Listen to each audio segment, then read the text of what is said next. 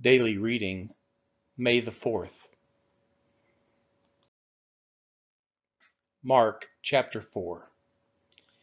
And as he began to teach beside the sea, and a very large crowd gathered about him, so that he got into a boat and sat in it on the sea, and the whole crowd was beside the sea on the land. And he was teaching them many things in parables. And in his teaching he said to them, Listen, behold, a sower went out to sow. And as he sowed, some seed fell along the path, and the birds came and devoured it. Other seed fell on rocky ground, where it did not have much soil, and immediately it sprang up. And since it had no depth of soil, and when the sun rose, it was scorched, and since it had no root, it withered away. Other seed fell among thorns, and the thorns grew up and choked it, and it yielded no grain. And other seeds fell into good soil, and it produced grain, growing up and increasing and yielding 30-fold and 60-fold and 100-fold. And he said, He who has ears to hear, let him hear. And when he was alone, those around him with the 12 asked him about the parables.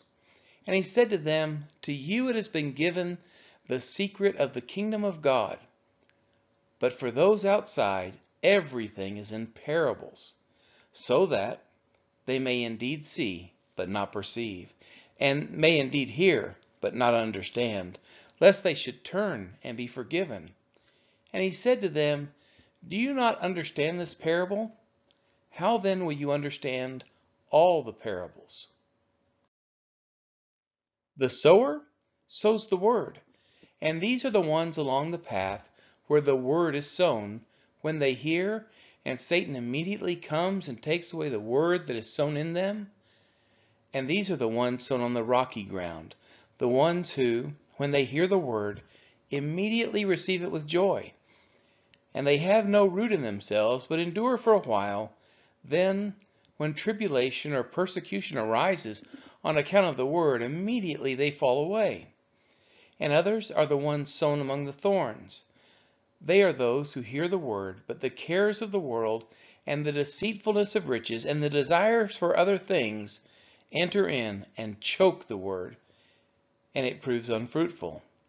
But those that were sown on the good soil are the ones who hear the word and accept it and bear fruit 30-fold and 60-fold and 100-fold.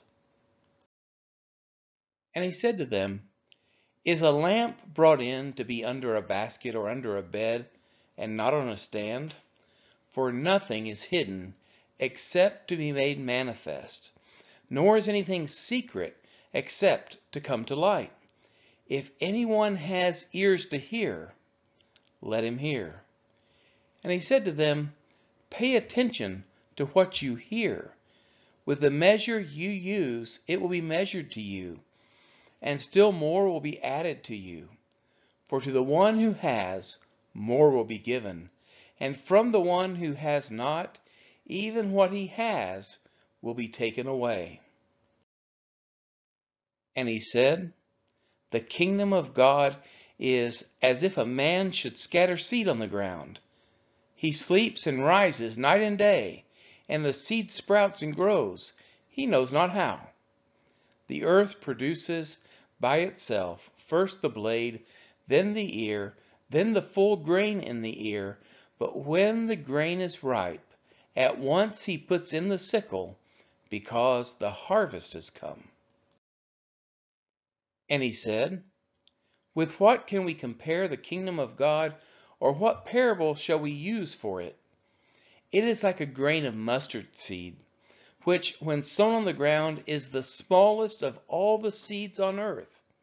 Yet when it is sown, it grows up and becomes larger than all the garden plants, and puts out large branches, so that the birds of the air can make nests in its shade.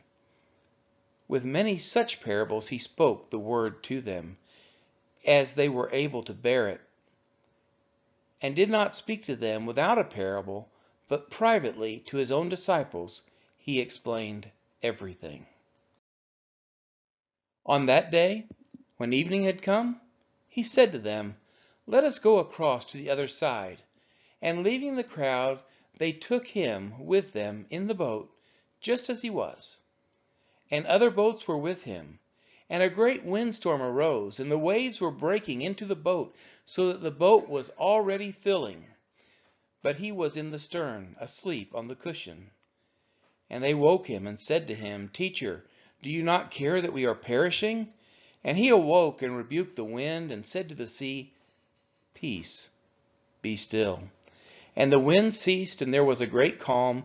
He said to them, "Why are you so afraid? Have you still no faith?" And they were filled with great fear, and said to one another, "Who then is this, that even the wind and the sea obey him?"